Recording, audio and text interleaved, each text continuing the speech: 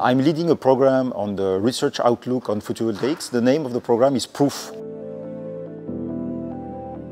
We are at the very starting date of the photovoltaics, even though this technology exists for past 50 years. We are very far from the limit or the ultimate performances of photovoltaics, what we could expect, what we could implement in terms of usages.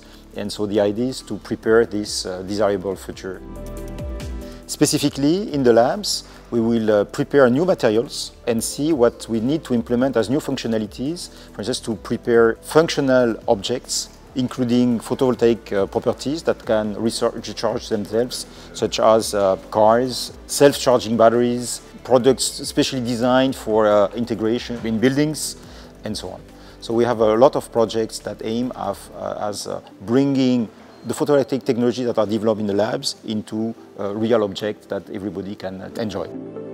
There are a lot of challenges, and so in the labs we have to produce new materials with new functionalities that can really be integrated, so to make them, for instance, integrated into flexible or make them more durable or more efficient. So we have different research panels. All these devices are built on interfaces between different materials, and these are key to, on one hand, the stability and the reliability of the systems, that they have to last for many years, but also to the performances. And we have to very selectively extract charges from materials and bringing them from the device into the load that has to be powered. So we have a program of research on atomic layer deposition that is preparing materials control at the atomic level, layer by layer, to finely tune the performances and the properties and the functions of these materials. We want to make solar cells more sustainable, so we develop also new optical technologies that enable to reduce the total amount of solar energy materials that we have to use in solar cells. We have also a line of program aiming at achieving the ultimate efficiencies of photovoltaics.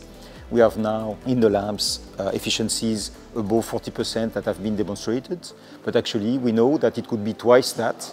To get there, there are a line of research that is implemented in other programs at IPVF based on tandem solar cells, where we try to use combining different materials, trying to get to higher efficiencies.